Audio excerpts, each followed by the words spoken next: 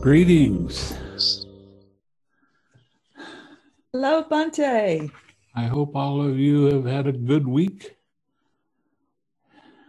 Yes. And you had a lot of smiles and a lot of laughs.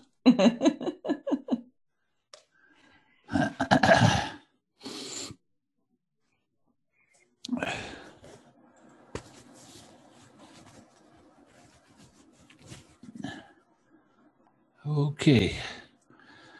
So we're going to do the greater series of questions and answers.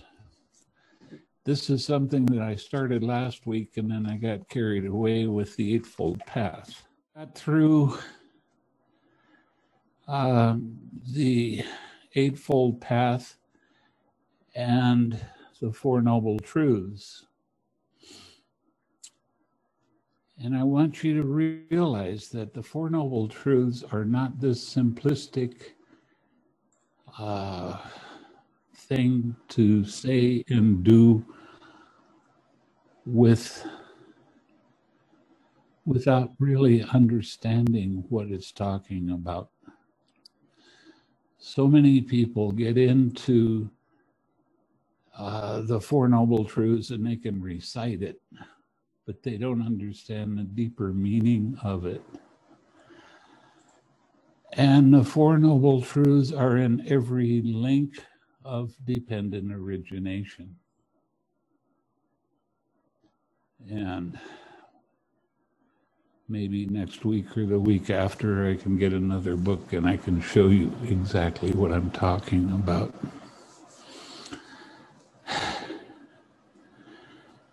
Now, the sutta today, the greater series of questions and answers,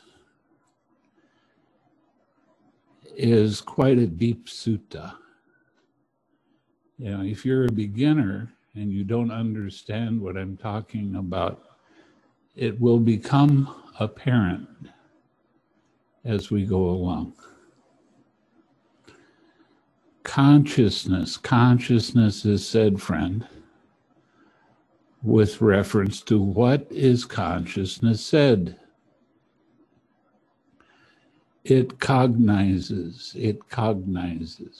Now, what we're talking about by the word cognize is you're seeing it in the present. You're seeing it and recognizing that that's what's happening in the present. That is why consciousness is said. What does it cognize? It cognizes this is pleasant. It cognizes this is painful. It cognizes this is neither painful nor pleasant. It cognizes. So what we're talking about is that consciousness is arising right with feeling. That's what perception does. It cognizes.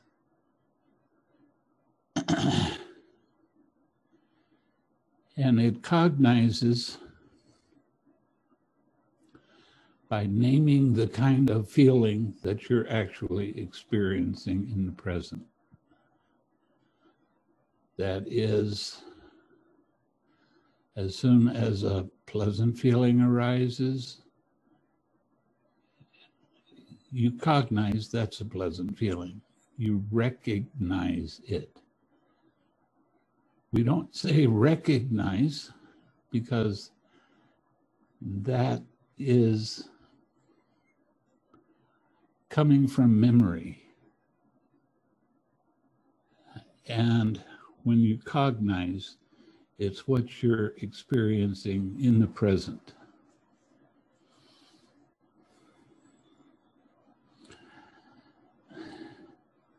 Wisdom and consciousness, friend, are these states conjoined or disjoined?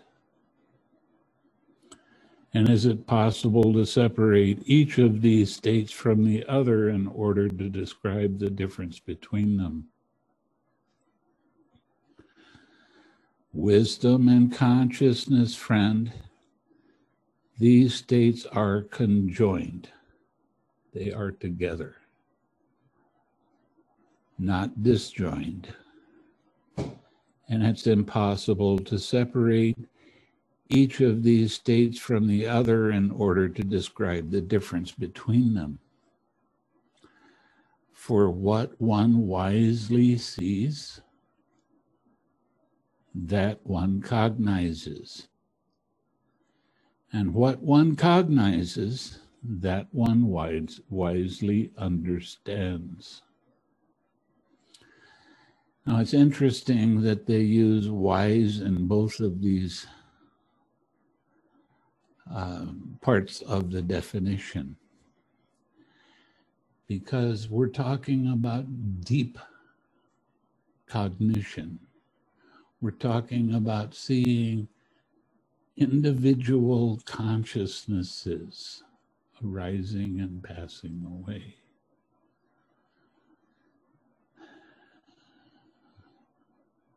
And this is the very beginning of, as soon as that cognition is there, craving arises. And craving is the I like it if it's pleasant, I don't like it if it's painful. And this is the very beginning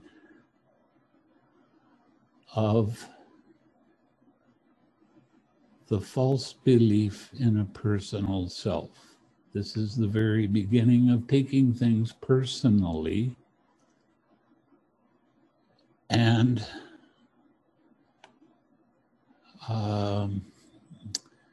next what arises is your opinions, your thoughts, and your attachments to whether it's pleasant or unpleasant, but it's the attachment to that craving. Craving is a real biggie. You'll hear more about that in a bit. Excuse me.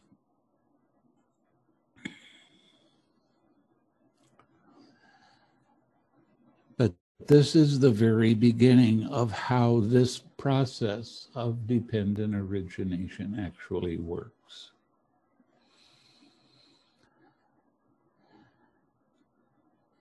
That is why these states are conjoined, not disjoined.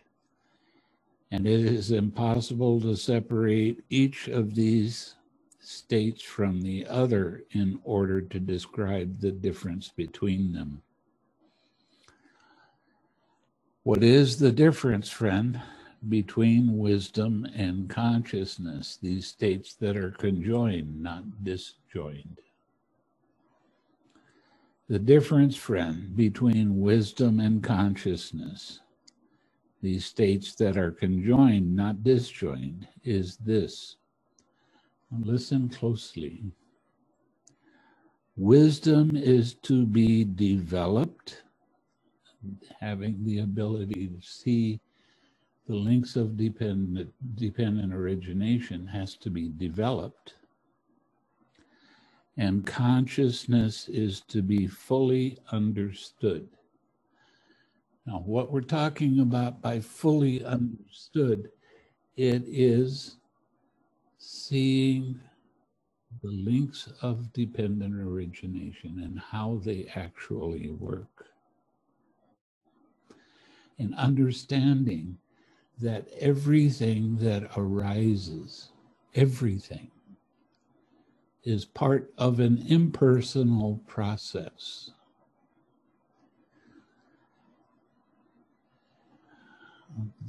That means there is no craving when you see it that way. You still have consciousnesses arising and passing away. You still have your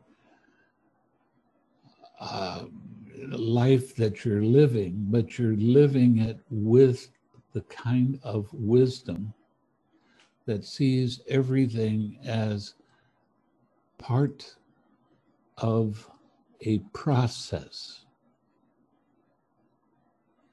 that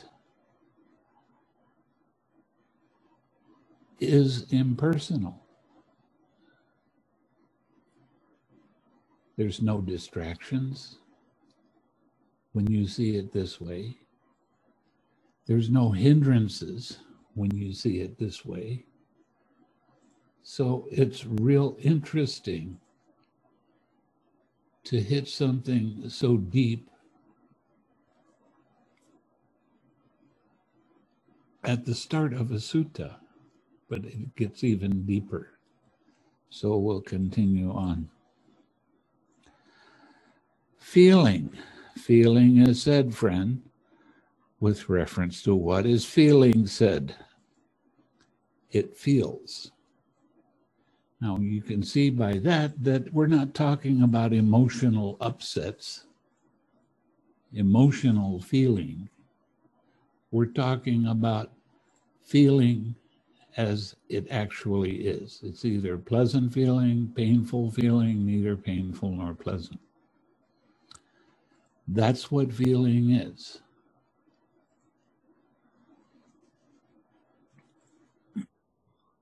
What does it feel? It feels pleasure, it feels pain, it feels neither pain nor pleasure. It feels, friend. That's why feeling is said. Now we get to an interesting thing here. Perception. Perception is said, friend, with reference to what is perception said. It perceives, friend. That's why perception is said. What does it perceives? Now it's going to go into colors, but perception is the very beginning of our conceptual thinking. We only think in concepts,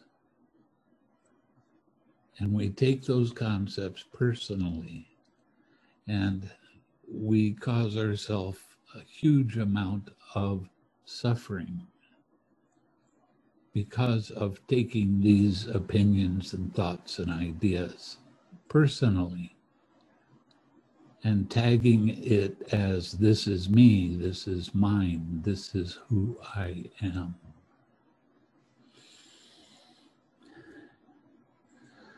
So, as I said, it gets into colors, and this is a standard way for the Buddha to talk about it. It perceives blue, it perceives yellow, it perceives red, it perceives white. Now, these are the colors of the Buddhist flag. The Buddhist flag didn't come into being until the very early 1900s, when Walcott went to Sri Lanka and he noticed that there wasn't any such a thing as a flag for Buddhists, so he made this up.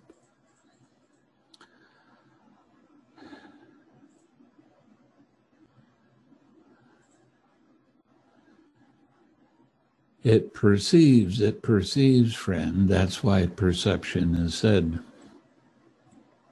Feeling, perception, and consciousness, friend.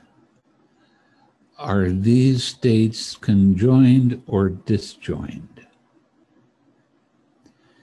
And is it possible to separate each of these states from the others in order to describe the difference between them? Now this gets to be real interesting, because you have these three things in the five aggregates. So that makes it, because they're conjoined, they're always together, not separate. So it makes it three aggregates instead of five. Because consciousness, perception, and feeling are always conjoined. They're always together. And this will explain this in just a second here. Feeling, perception, and consciousness, friend. Excuse me. Got something down the wrong side. These states are conjoined, not disjoined. And it is impossible to separate each of these states from the others in order to describe the difference between them. A lot of people spend a lot of time with the 5 aggregates, not realizing that 3 of the aggregates are conjoined. So it can get real confusing when you see other people trying to describe the 5 aggregates and make sense out of it. One of the things that the translator, Bhikkhu Bodhi, does with the 5 aggregates is when he describes the aggregate, then he'll say feeling or consciousness, whatever it happens to be, is affected by clinging. Now, I changed that a little bit because it's affected by craving and clinging. And it's only affected when you're already caught in that aggregate. You're already taking it personally. So quite often when I'm talking about the 5 aggregates and I run across what Bhikkhu Bodhi said, affected by clinging, I say is affected by craving and clinging, or it may be affected by craving and clinging, depending on your mindfulness at the time. So,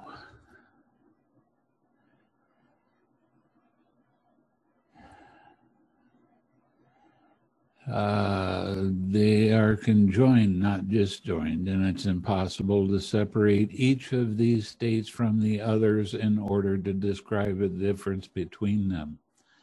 Now listen closely. For what one feels, that one perceives. And what one perceives, that one cognizes. This is a real strong statement. And you see how they are actually conjoined. They are together. And you can see that when you're sitting in meditation and a feeling comes up, then there's the I like it, I don't like it. Or there's the perception, which is pleasant or unpleasant. And the consciousness recognizes that right then and there. Okay? That is why these states are conjoined, not disjoined. And it's impossible to separate each of these states from the others in order to describe the difference between them. Okay, these are states that are knowable by mind alone. Now, what we're talking about here is getting into the immaterial jhanas. Now, actually, it's not a jhana. There's 4 different parts to the 4th jhana. When you get into the 4th jhana, the only time you have feeling arising in your body is if there is contact. Like you will hear a sound, but it's not going to make your mind wobble. It's not going to make your mind jumpy in any way, unless you keep your attention on that feeling. Now, quite often when I'm giving a retreat, people will come and they'll tell me, oh, I have this pain in my back. And I almost always stop them right then and say, isn't that interesting? Because you don't have a body. You're putting your attention on it. You're making a big deal out of it. You're trying to control it. And who's doing that? Who's taking it personally? Who's trying to control it? Who doesn't like it if it's a painful feeling? Who causes themselves suffering? Now, honestly, when you get to the realm of infinite space, when you get to the fourth jhana, you don't feel your body. Now it's all mental. And if you take the precepts and the refuges in the morning and read that little short verses from the Dhammapada, the first thing it says is mind is the forerunner of all states. Mind made they are. So how can you have a body if it's mind made? Oh, but I have this feeling in my back. No, your mindfulness isn't sharp enough to see that it is part of this collection of feeling, perception, and consciousness. That's what you're feeling. That's what you're actually seeing. But because there's a specific place that pulls your attention to it, which means you're not in the jhana anymore, it means that you are distracted because your mindfulness got weak and pulled your attention away.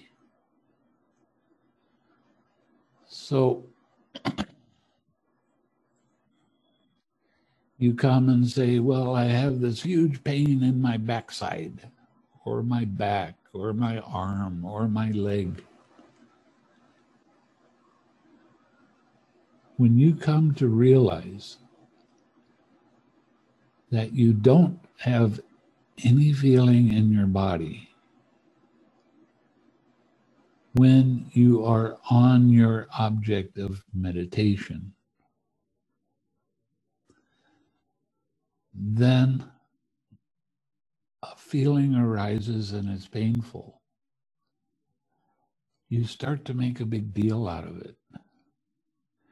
You start to get more and more involved in, I don't like it, I want it to stop, oh, I can't stand this. Every thought about that feeling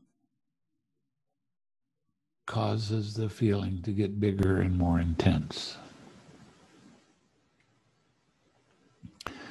So, when you keep your attention on that, you're not following the 6 R's. Not anymore. You are keeping your attention on that feeling instead of letting that feeling be by itself and relaxing and smiling and coming back to your object of meditation. What will happen is that feeling will become more and more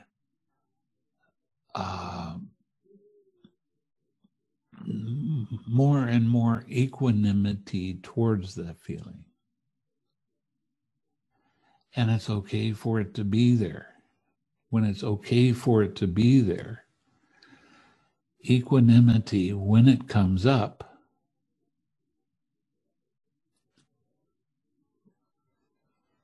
is mental balance, allowing, accepting, not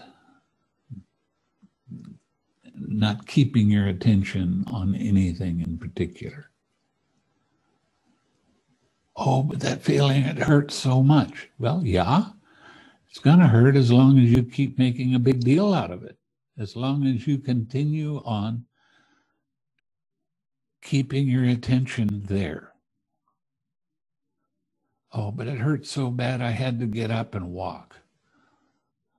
Well, that's kind of disappointing because it says that when you do that, you have taken that personally and you have tried to control it and it got worse and you made it bigger and stronger without realizing that that's what you were doing to yourself.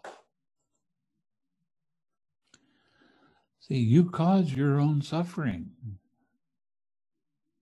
You are your own teacher. Learn from that experience instead of indulging in that experience. And the less you make a big deal of it, the faster it will go away on its own and it won't bother you anymore. Now, there are certain times when you get to the arupa jhanas that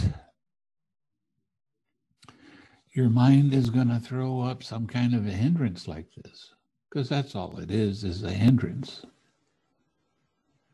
Anything to distract you. Sometimes that hindrance is going to be fear. Sometimes it's anxiety. Sometimes it's just a physical feeling. What you think is a physical feeling, but it's not really. It is a mental feeling. When this occurs, there's a couple different ways that you can take care of it. By using the 6 R's and not making a big deal out of it in your mind, just let it be there. It's not going to go away. That feeling is not going to go away anytime real soon. But when you stop making a big deal out of it and come back to your object of meditation after relaxing, it gets to be less and less of a problem. Okay? Yeah. So,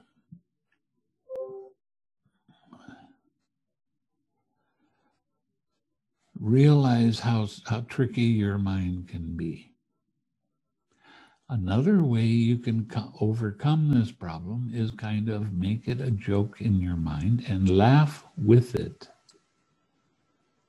It's only a pain. Did you ask that pain to arise? Did you want that pain to come up? Nobody's that dumb. It came up because of past actions of breaking a precept. And it might not be from this lifetime. It might be from a past lifetime. It doesn't matter. And it doesn't matter what that pain actually is or the cause of it. What matters is what you do with what arises in the present. And that dictates what's going to happen in the future. If you keep taking it personally, you get involved with the pain, you start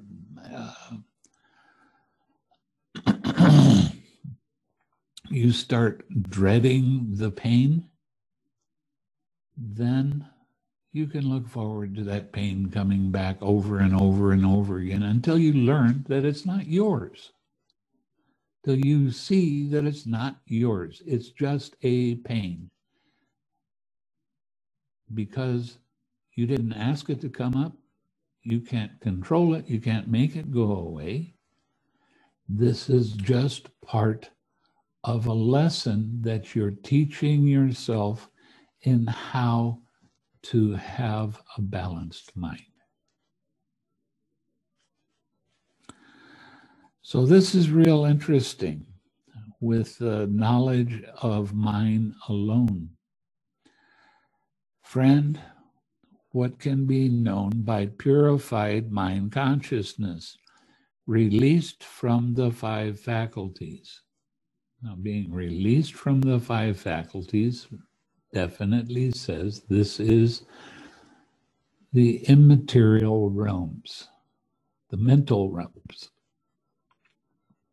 Friend, a purified mind consciousness released from the five faculties, the base of infinite space can be known thus. Space is infinite. Now, when I'm teaching you, I generally am teaching the Brahma Viharas. Okay? You're learning all of the Brahma Viharas when you practice the way that I'm showing you right now. And your understanding of how this process works grows very quickly.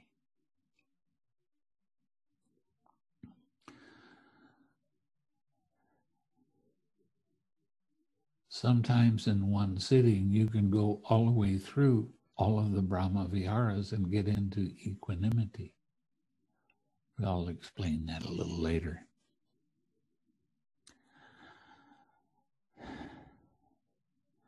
The base of infinite consciousness can be known thus. Consciousness is infinite.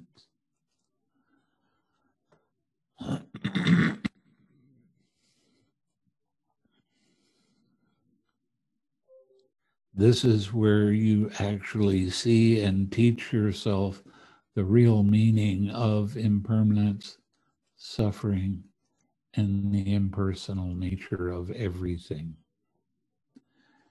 The not controller. The not personally being there. Personally being there means that there's craving and you're not going to be in the jhana when craving is there. And the base of nothingness can be known thus. There is nothing. The realm of nothingness is when you get very, very strong equanimity. Very strong. Nothing excites your mind.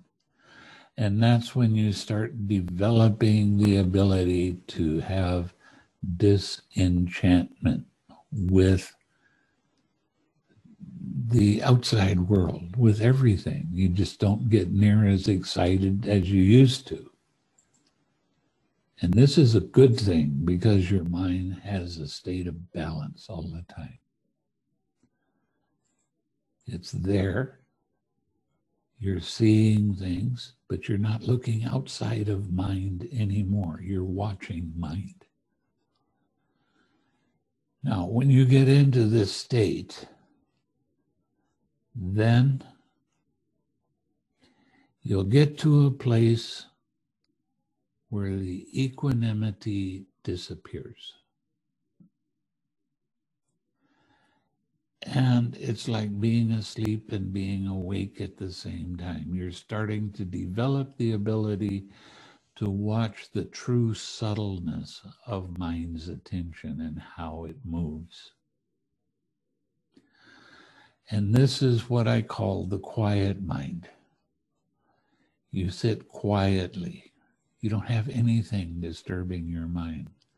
if you see the slightest tiny little movement of mind's attention, then relax and stay with the quiet mind.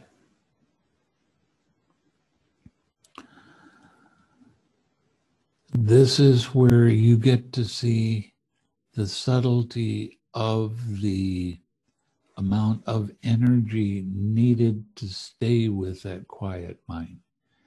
Now, there's sometimes your mind might get a little bit frisky and start to think something. Now, the sooner you can recognize it, let it be by itself, and relax and come back to the quiet mind, the quieter your mind becomes. Now, I have had students that can get into this state and stay in that state with a quiet mind for long periods of time. Sometimes it shocks me how long they can actually be in that kind of pure mind. The mind is pure because there are no disturbances.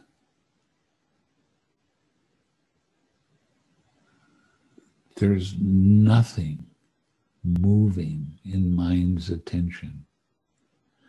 And this is when your mind is most pure. And this is the state that occurs right before you experience the cessation of perception, feeling, and consciousness. When you come out of that, you don't even know that you're in that state until you come out. But when you come out, your mind it's just like somebody took an eraser and cleaned your mind. And depending on your mindfulness and your degree of being able to see this, you might be able to see the links of dependent origination, and you start understanding more clearly how this entire process works. And it all begins to make complete sense. And you're going to see, without a doubt, the impersonal nature of everything. And this helps you develop even more and more disenchantment, no excitement. You're seeing the process as it actually occurs. And you're teaching yourself how this thing we call life actually does work. It's funny, there's an awful lot of psychoanalysts and people that they're just starting to see how this process works, and they're shocked when they see me give a talk on dependent origination, because it goes so much deeper than anything that they can measure by machines. It's quite interesting. We're starting to develop some machines now that are sensitive to any kind of movement in mind. And when you're sitting in the cessation of perception, feeling, and consciousness, there's absolutely no movement of mind. And this baffles an awful lot of people. They can't believe it. We're trying to get it together to have some papers written on this. because there's a lot of people that are trying to measure all of this, the movement of mind's attention, and figure out where different emotions occur. But when there's no consciousness in mind, there's nothing to measure.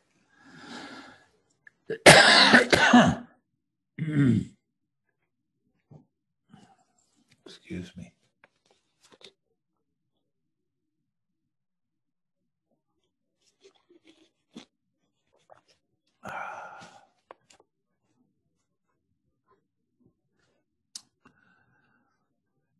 And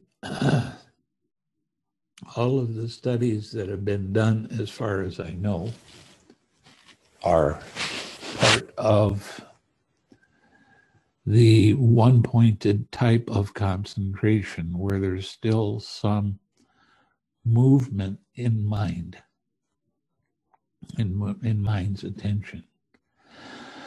Having a tough time today. So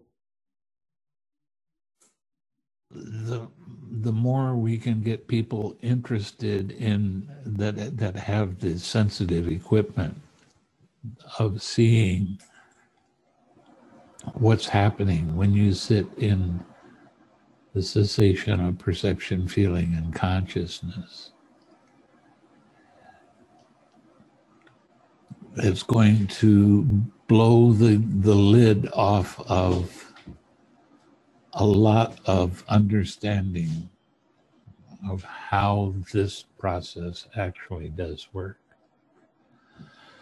I can't get that tickle off my throat.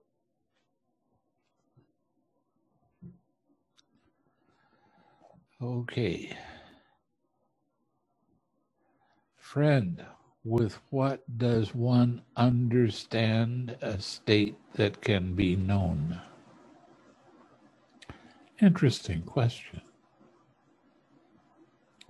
Friend, one understands a state that can be known with the eye of wisdom.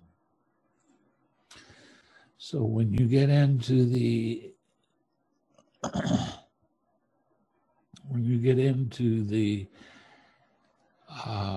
mind states, infinite space, infinite consciousness, joy, equanimity.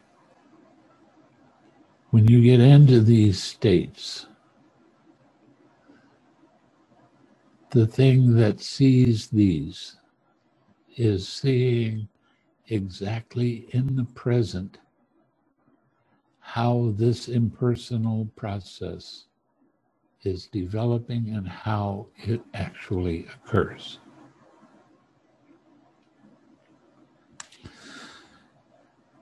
So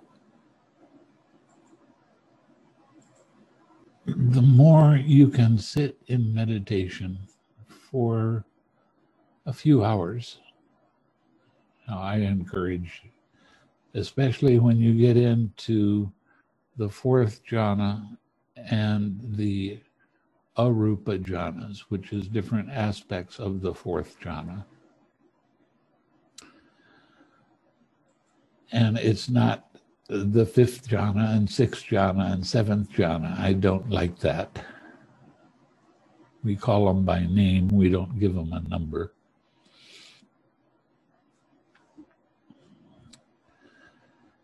And if you're sitting by yourself quite often, what happens with most people is they overestimate what their experience is.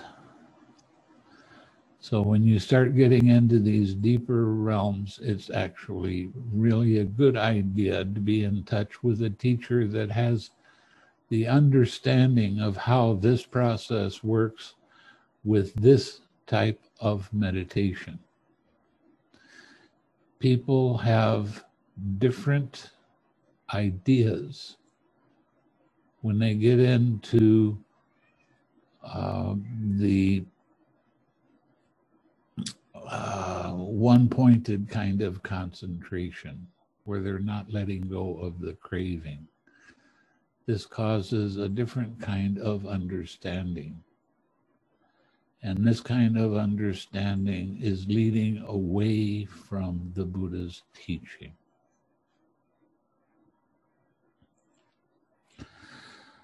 So when you are in the immaterial realms, which means the mental realms, you're observing things with a pure mind, and you're using the eye of wisdom. And the eye of wisdom always is referring to seeing the impersonal nature of everything.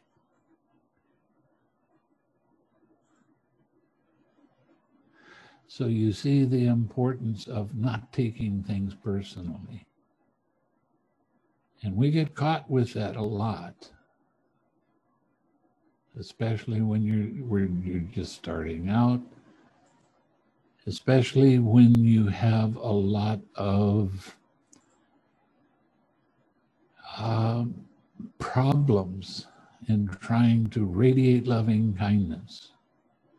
When that happens, I highly suggest that you don't try to send loving kindness out, but get into your forgiving. It's amazing how forgiveness and acceptance, when that clears up, how much clearer your mind becomes and how much faster your progress in meditation becomes.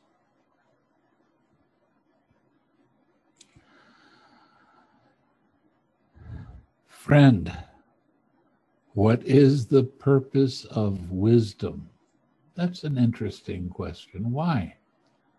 Why is it so important to be able to see how this process works?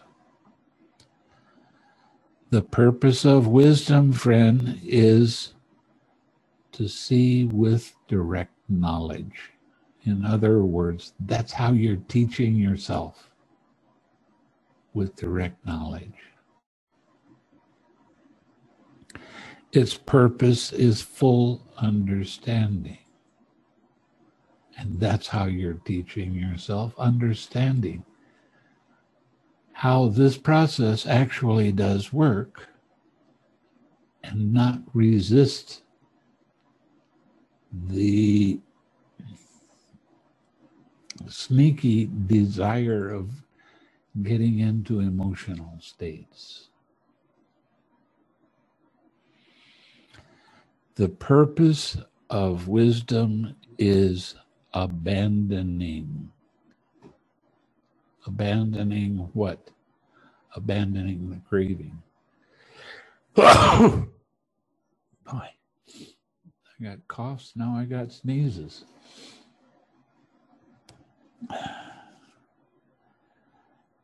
So the whole purpose of developing wisdom is to abandon the attachments that we have with living, with our daily lives.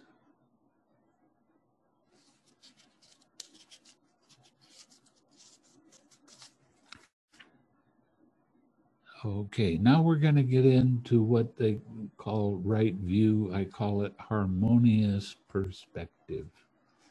And I've always found this very interesting. Friend, how many conditions are there for the arising of right view or harmonious perspective? Friend, there are two conditions for the arising of right view. The voice of another. And we're not talking about my voice, we're talking about the Buddha's voice. We couldn't figure this out on our own. Not even close. So we have to be told about it. And wise attention. After we're told about it, then we have to pay attention. to how the process actually does work. These are the two conditions for the arising of harmonious perspective. Friend, how many factors are there? By how many factors is right view assisted when it has deliverance of mind for its path, deliverance of mind for its path and fruition? When it has deliverance by wisdom for its path, and deliverance by wisdom for its path and fruition. Friend, harmonious perspective is assisted by 5 factors.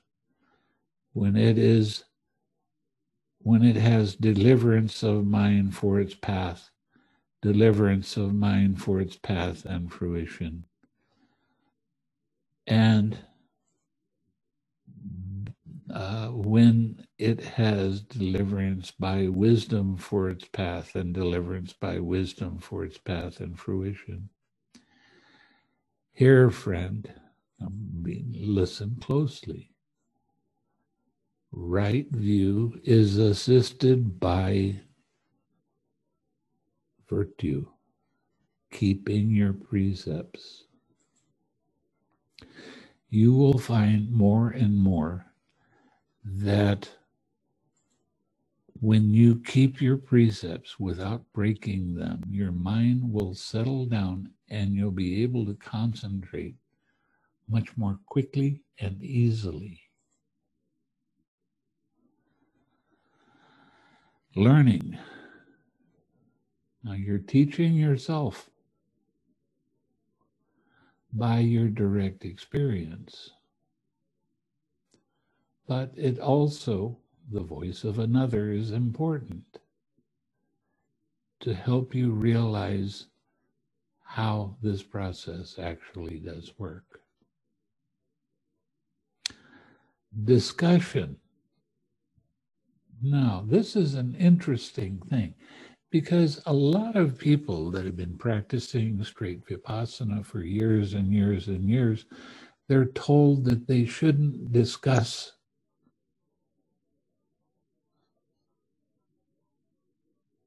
where they are or what their experience is. And this is confusing because monks are not supposed to talk about where they are, but laymen can. It's up to them whether they want to discuss it or not. But when you get with somebody that is in the same level of understanding, it's quite interesting conversation, and you can learn a lot by their observations and by you helping them with your observations. So discussion is extremely important. But you start talking with somebody that's doing a different kind of meditation and they'll flat out tell you, oh, we can't talk about that. It's against the rules to talk about that. No, it's not against the rules for laymen. It's actually encouraged to be able to discuss with your friends, your Kalyamittas, your close Dhamma friends, what your experience is. They might have gone through the same thing and can give you insights into how to observe and understand this process. Now, the last 2 is very interesting. Serenity, going into jhanas, and insight. Insight is a misunderstood concept because it was codified by the Burmese. Oh, you have 16 insights that you have to see before you can attain Nibbana. Well, actually, it's 12 insights that you have to see. The others happen by themselves. But it's so codified that you only start looking for this insight into seeing anicca, dukkha, anatta, or this insight in seeing how the process of karma actually works. But the insights that you get with this kind of meditation is you're being able to see and recognize more and more clearly how the process works, your understanding of how you let go of painful past experiences, how you understand more clearly when you do let go, and how that process actually works.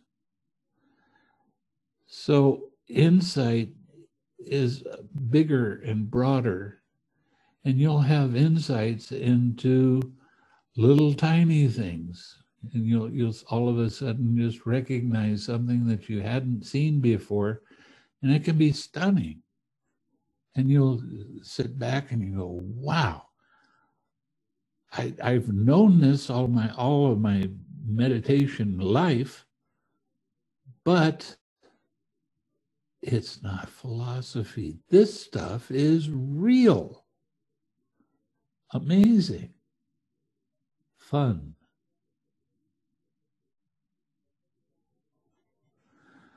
I had a student in Malaysia that she just started meditating with me, and she was trying to get into the philosophy and all of these different ideas, and she didn't understand them deeply, but she had a relative that was very strong Christian.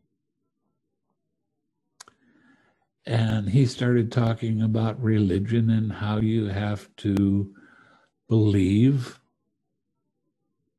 and all of these different conceptual ideas. And he would get frustrated with her because she would start talking about impermanence and suffering and the impersonal nature of things. And finally he said, why is it that all Buddhists are so smart? And she came back and she said, I couldn't give him an answer. I don't know. Why are we smart? Because you're able to see things as they actually are.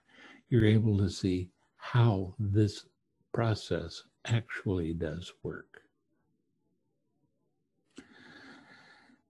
And there might be some of the things in the Christian Bible and teachings about the same things, but they're worded and they're obscure.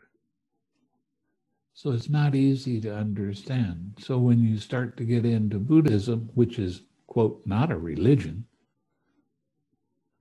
religion means belief in a higher power.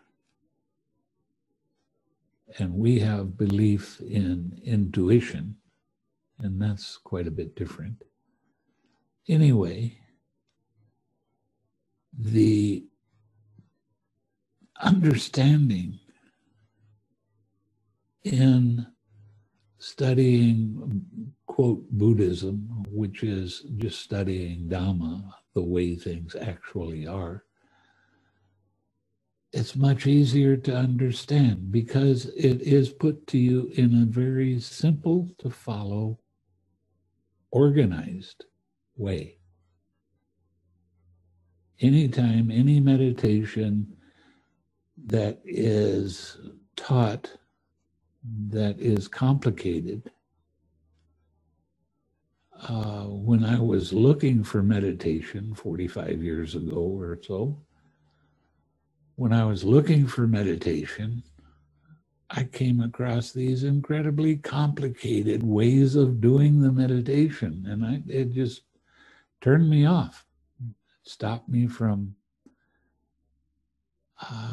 getting involved with that kind of philosophy, that kind of way of doing things. When I ran across Buddhism, it was put forth in very simple terms. So I took this Dhamma to be for real, and I really went for it. And I've been studying it ever since.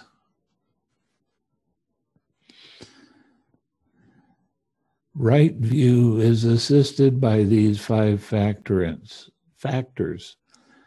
that has deliverance of mind for its fruit or for its path, deliverance of mind for its path and fruition. It has deliverance by wisdom for its path, deliverance by wisdom for its path and fruition. So I'll go over these again real quick. Virtue, keeping your precepts. Learning, paying attention to how you're teaching yourself the process. Discussion, serenity, and insight. Serenity and insight are conjoined. They are together. And that's where a big misunderstanding comes from a commentary that was written 1,000 years after the Buddha died. And after Buddhism had spread to different countries, and it got confused. Because Buddhism doesn't come in and take over religion. It kind of blends in, and you practice a little bit more deeply the morality and the sense of well-being and your work towards happiness and peace.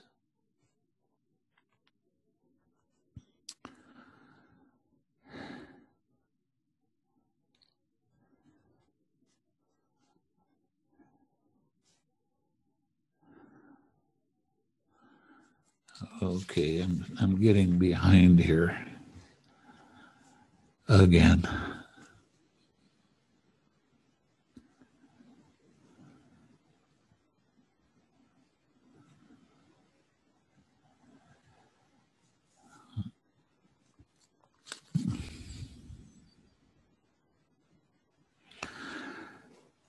Friend, how many conditions are there for the attainment of neither painful nor pleasant deliverance of mind? Friend, there are 4 conditions for the attainment of neither painful nor pleasant deliverance of mind. Here, with the abandoning of pleasure and pain, with the previous disappearance of joy and grief, a person enters upon and abides in the 4th jhana, which has neither pain nor pleasure, and purity of mindfulness due to equanimity. These are the 4 conditions for the attainment of neither painful nor pleasant deliverance of mind.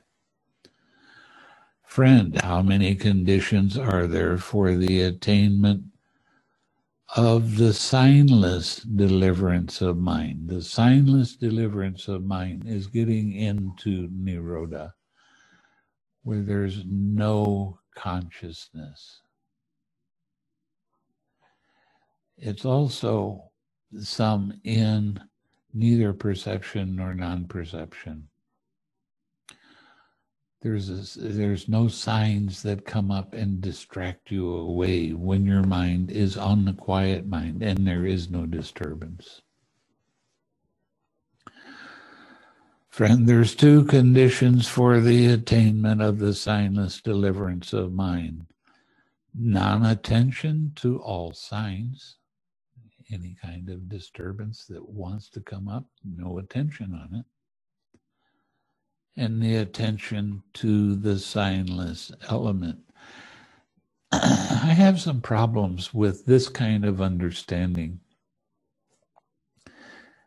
because if there's no feeling, perception, or consciousness, how can you keep your attention on the signless deliverance of mind? Because there's no consciousness.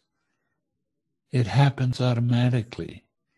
Here, it's kind of inferring that you have a little bit of consciousness and you can see this. But that's not true Nirodha Samapatti. Friend, how many conditions are there for the persistence of the signless deliverance of mind? That's an interesting question. There are 3 conditions for the persistence of the signless deliverance of mind. Non-attention to all signs. Attention, again, I have a problem with that, to the signless element, and the prior determination of its duration. Now, when you get deep enough and you can get into this experience where you don't even know you're in it till you come out, and you start practicing being able to do that, then you have to develop your determinations. I'm going to sit in this space for 2.5 hours. Okay, and then in 2.5 hours you come out. Now, it's real interesting because I have some students in Malaysia that are very active, and they are very busy, especially during a retreat. And they are quite good meditators, and they could get into the cessation of perception, feeling, and consciousness at will by just pointing their mind in that direction. And they make a determination that they're just going to be in that state for 20 minutes because they got a lot of things they have to do. They don't have a lot of time. So they'll sit in the cessation for 20 minutes. When they come out, it's just like they woke up after 8 hours of sleep. They have their energy back. They're very clear. They're very patient. They're very nice of being able to experience with a clear mind what needs to be done. So there's a lot of useful things that you need to be able to do when you are able to get into the cessation of perception, feeling, and consciousness.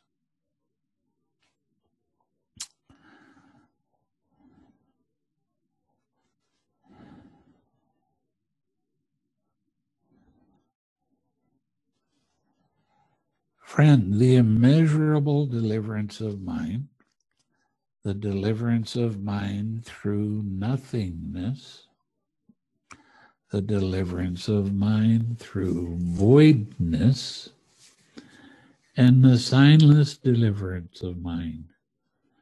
Are these states different in meaning and different in name, or are they one in meaning and different in name only?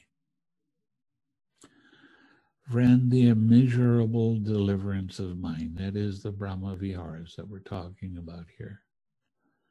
The deliverance of mind through nothingness, the deliverance of mind through voidness, and the signless deliverance of mind. There is a way in which these states are different in meaning and different in name, and there is a way in which they are one in meaning and different in name only. What is the way in which these states are different in meaning and different in name? Here a monk abides pervading one quarter with a mind imbued with loving kindness. Now this might sound familiar for those that are practicing the immaterial jhanas. Likewise the second quarter, likewise the third, likewise the fourth. So above, below, around, and everywhere, and to all as to himself he abides pervading the all-encompassing world with a mind imbued with loving kindness, abundant, exalted, immeasurable, without hostility and without ill will.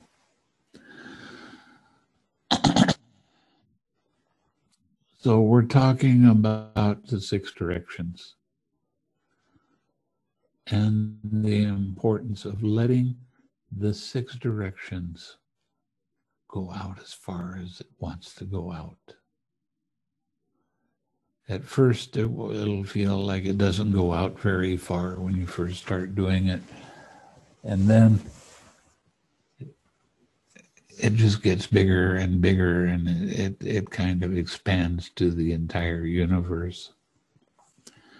With practice, he abides pervading one quarter with a mind imbued with compassion.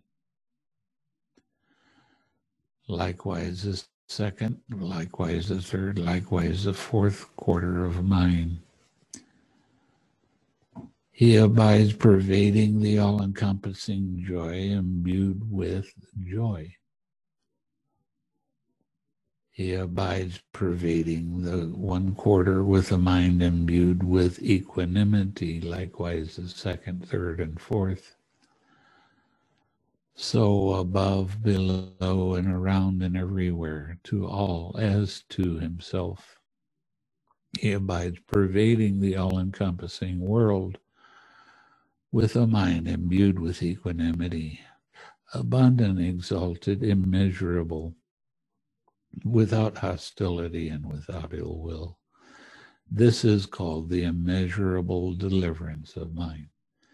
So each one of these Brahma Viharas are included in this right now, in the immeasurable. It's immeasurable, or they sometimes call it boundless, that there's no end to it. It can keep going out and out and out. And everyone close while you're doing that feels the effect of the loving kindness, which is kind of nice. And what, friend, is the deliverance of mind through nothingness? Now, I've talked with people about this before. When I first became a monk, I didn't really have a teacher, a monk teacher. And I decided that I was going to see the impersonal nature of every thought and feeling that came into my head. And I would ask myself, where did that come from? Whose thought is that? And over a course of about 6 months, I got to go quite deep into the meditation of seeing the impersonal nature, and that's the realm of nothingness. My mind became very, very balanced and clear. And I saw how emotional things, when they first start to arise, can cause so much suffering. So it was an interesting experience.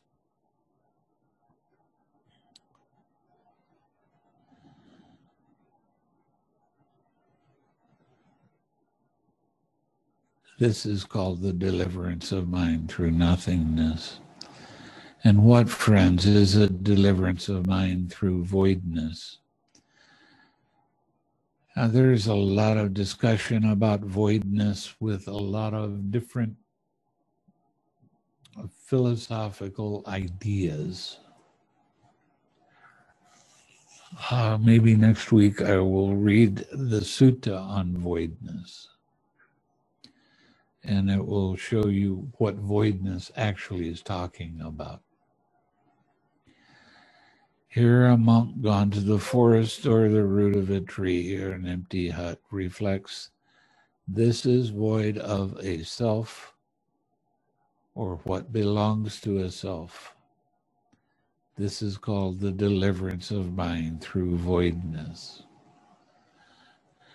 Now, there's a lot, as I said, there's a lot of different definitions. This is just one. And we'll get more into that next week, maybe. And what, friends, is the signless deliverance of mind? Here, with non-attention to all signs, a person enters upon and abides in the signless collectedness of mind. That is, in the cessation of perception, feeling, and consciousness. This is called the signless deliverance of mind. This is a way in which these states are different in meaning and different in name. And what, friend, is a way in which these states are one in meaning and different in name only. Now, this is a real interesting part of the sutta. I like it a lot. Lust is a maker of signs.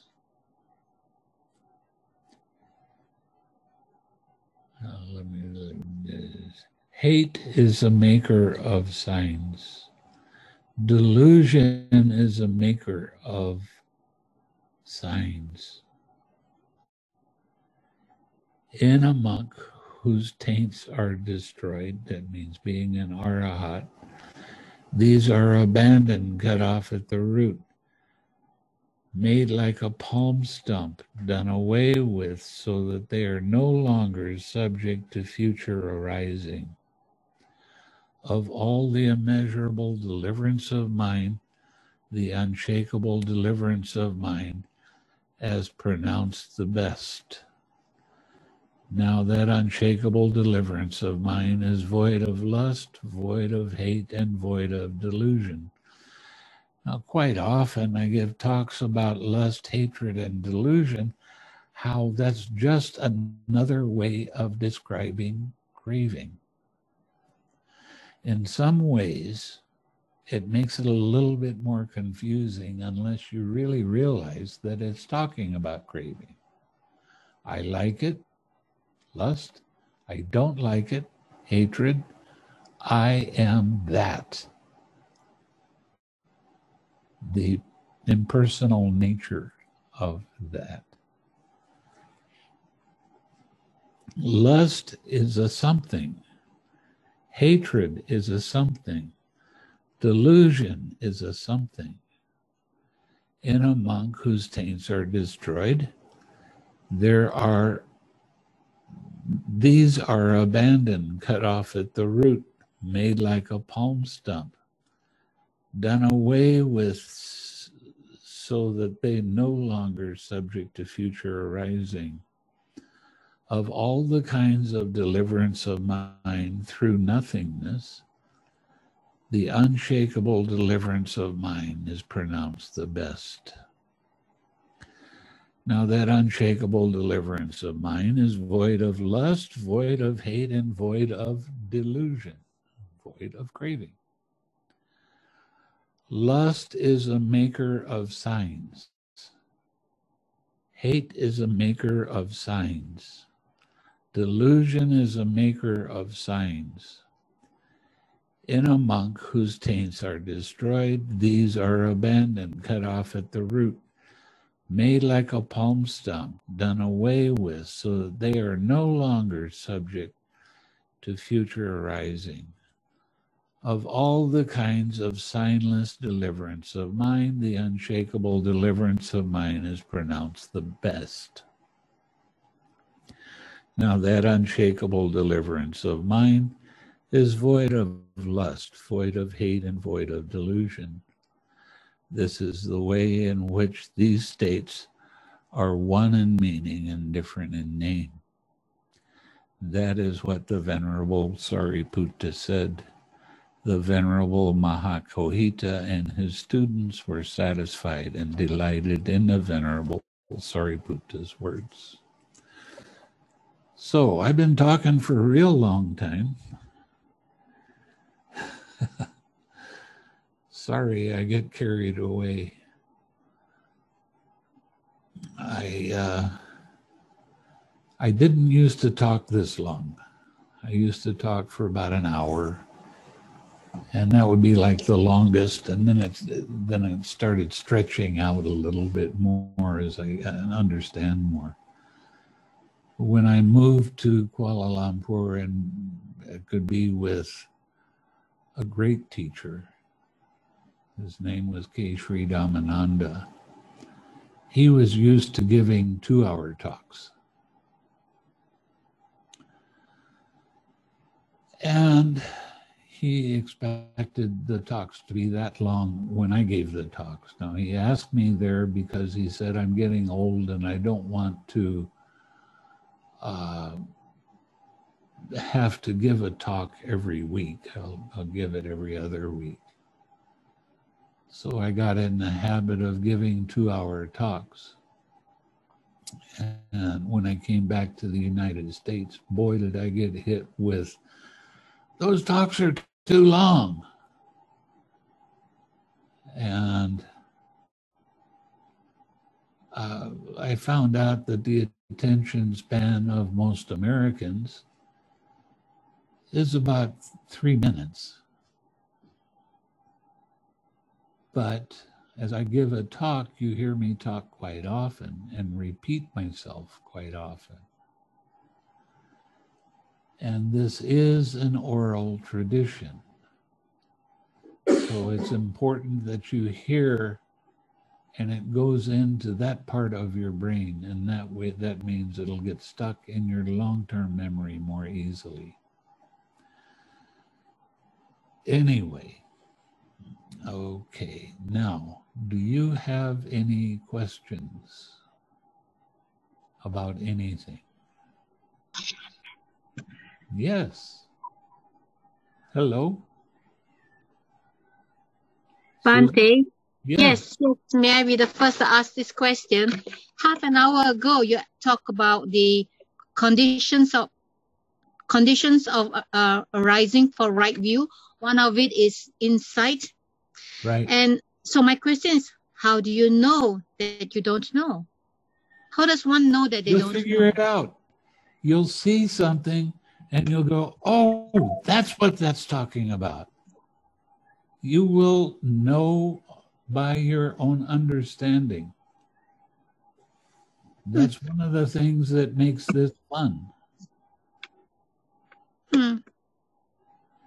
It's it's not this codified way that the Burmese say it has to be this and this and this insight knowledge and this and that insight knowledge. It's not like that. These don't come up in any particular order. Okay. But they will arise when you finally deeply understand, and it can change your whole life having an insight. Because now you really truly understand. That's one of the reasons I say you are your own teacher. True. Thank you. That was very clear. Okay. Anybody else had a question? Hi, Bhante. Hello. I have a question. The first one was wisdom, and I couldn't quite understand what was the wisdom, because Buddha is talking about wisely understanding. So where that wisdom is coming from, how you define wisdom? Wisdom is seeing things as an impersonal process. Okay. So that's kind of like opposite ignorance. Yeah. Somehow. Okay. Thanks. Ignorance, when you cut down the word, it means to ignore, to not see and truly understand. But wisdom is seeing and understanding. and realizing that everything is part of an impersonal process. Okay? Okay, thank you. Okay.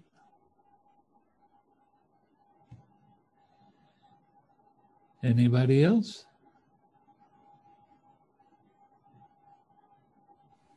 Bhante, I have a question. Okay.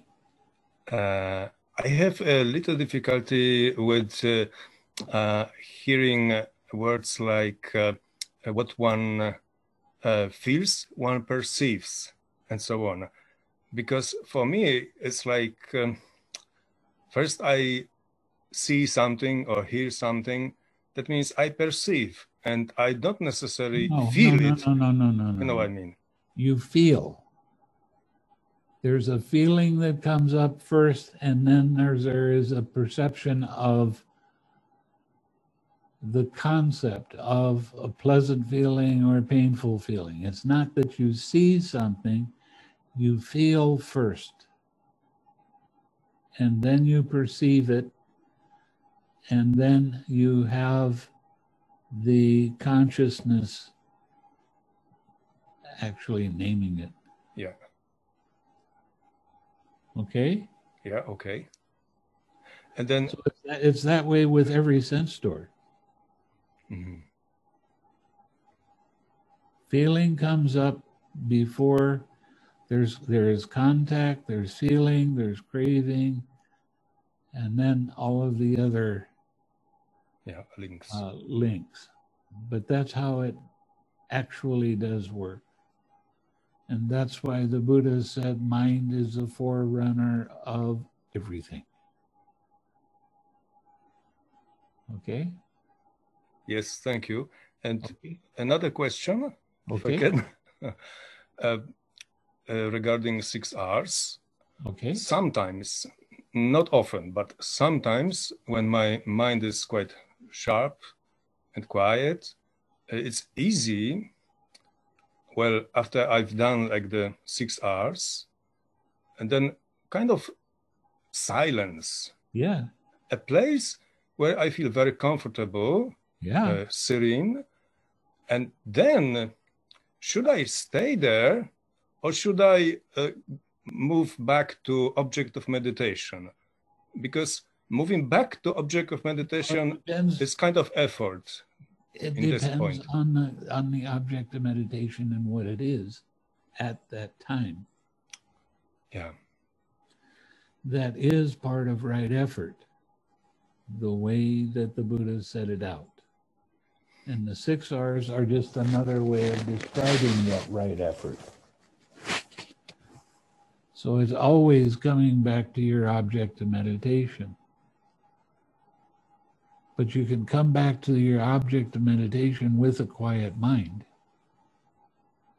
And you're not, you're radiating whatever object of meditation that is, whether it's compassion or joy or equanimity or loving kindness. So you're not disturbing yourself. You have to be careful of getting stuck in one-pointed concentration. You don't want your concentration to go too deep. Okay. That's why your object of meditation is so important. Now remember, when you come back and your mind is very quiet and you radiate loving kindness, you can still have a quiet mind. You're just radiating this feeling. It's not a mental feeling. It is, it's not a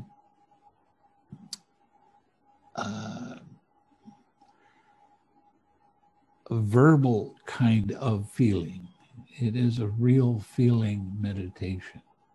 So bringing up that feeling and having a quiet mind at the same time with practice is very easy. And there are times when you do the 6 R's that they start to happen automatically. Yeah.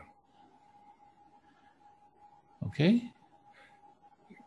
Thank you very much. But then I have the opposite situation when the sleepiness comes, and I try to sit more stiff, but still it can be so overwhelming. Do you have any advice? Well, when it comes, you're not in the jhana at that time. No, definitely. Which means that your mindfulness is not near as sharp enough. You have to have more interest in how the process works. Pick up your interest. Don't indulge in that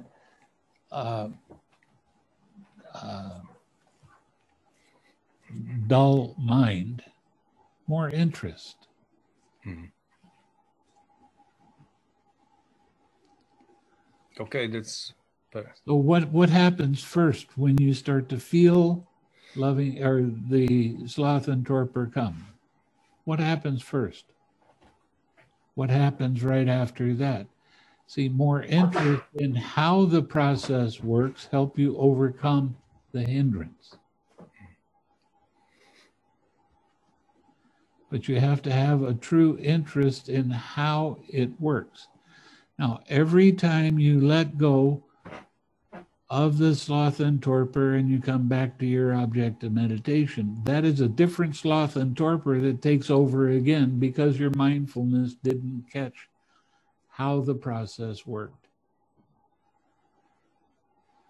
Take more interest in how this actually occurs. Okay? Okay, thank you. And sitting a little straighter does help you catch it quicker.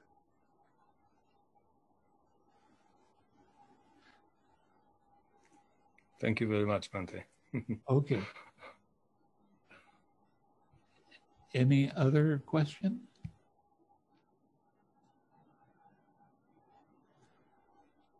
I have a question. Oh, hello. Hello. You're talking, well, the sutta was talking about virtue, and I'm always thinking about the precepts and the part where it talks about, well, the gossip. What is gossip exactly? Would you recommend not to talk about other people at all? Or is it... No, it's not that. It's the making up the stories about it. See, when gossip occurs, what actually happens is people start just talking about somebody else, not knowing what the real facts are. Mm. Now, you can talk about, if you're going to talk about somebody else, act like they're standing right beside you. And when you talk about them, be polite. Yeah. Okay? Yeah. But a lot of the gossip, oh, there's so much gossip about me in Asia, it's just remarkable. And they make up all kinds of stories, and then you hear what they're talking about, and you go, well, that doesn't have anything to do with me. That's just somebody's imagination and their own gossip. So when I was going to Asia, I used to stress very much, don't gossip. Don't talk about other people unless you know the real facts.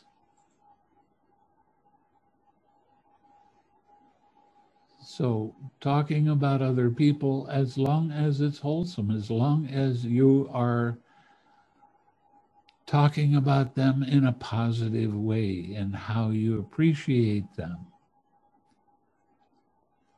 then that is away from gossip. Gossip is making up stories. I heard one lady that was talking about the amount of money this one man had. And in a conversation of 5 minutes, the amount of money that guy had went from like in Asia, they do things in lakh, which is 1,000 pieces of money. It went from 1 lakh to 100 in the span of 5 minutes or so. So she was just gossiping. So nobody really knows what the truth is.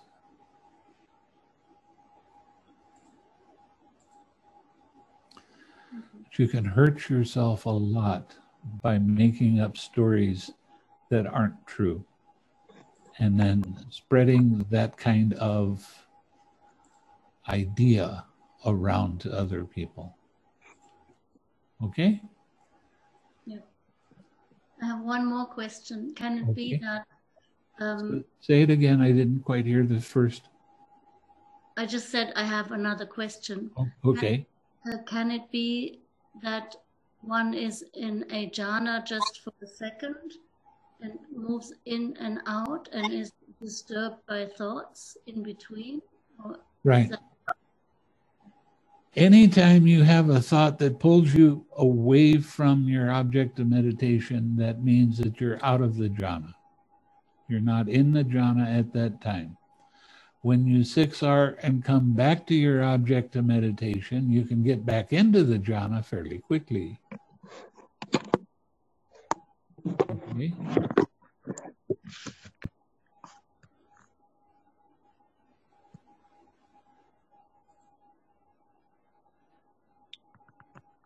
Do you understand? Yeah, I heard you, yes. Okay. Mm-hmm. Is that clear enough for you, or do you want more? Well, I guess I'm still not sure about what the jhana really means or what it is. I can feel it's a level of your understanding. Okay, when you get to the first jhana, you have certain things. You have joy arise, and you have happiness arise, and you're staying with your object of meditation for a short period of time, but still you're staying with them. You go to the second jhana, you start understanding more clearly how the process works.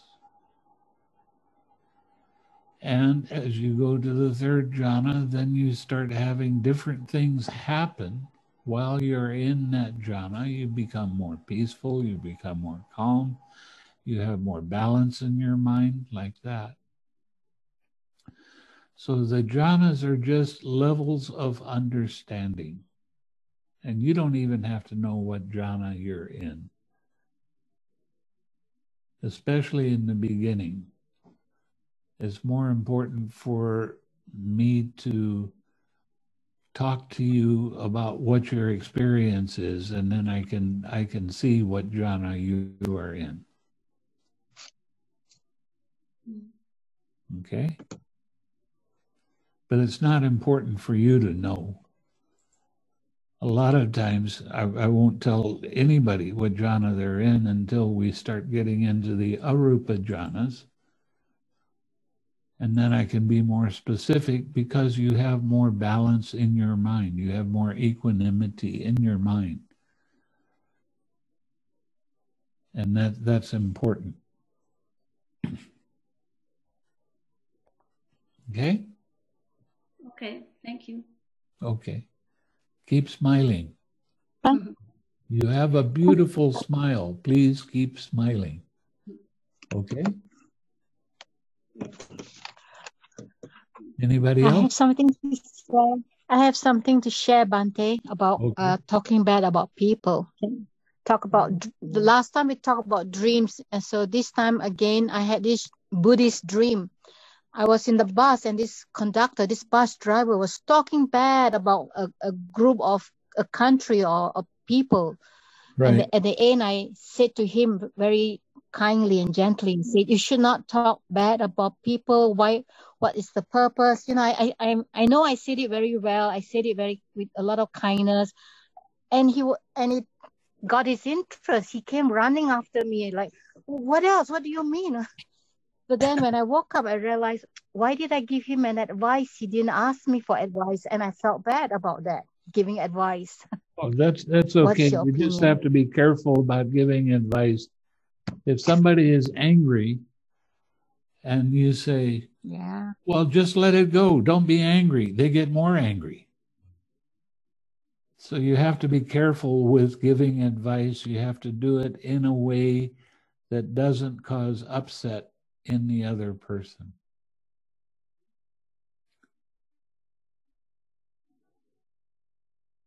He wasn't upset. He was curious. He came running after me. He was very curious. Yeah. What does that mean? How, tell me more. Well, good. But I felt bad because it wasn't an advice he asked for. Why would you feel bad if you are giving good advice to somebody else? Because it wasn't asked for. Unsolicited advice. So somebody gives you advice, do you get angry at them or do you pay attention to them? Is it bad to give advice? No. If they're, that's a good point. No, I don't get if they're upset. open to it, then you can discuss. Yeah. But don't discuss as if you're the expert. Yeah. Okay. All right. That's good. Good point. Thank you. Okay. Okay. Anybody else? Okay, then let's share some merit. May suffering ones be suffering free, and the fear-struck fearless be. May the grieving shed all grief, and may all beings find relief.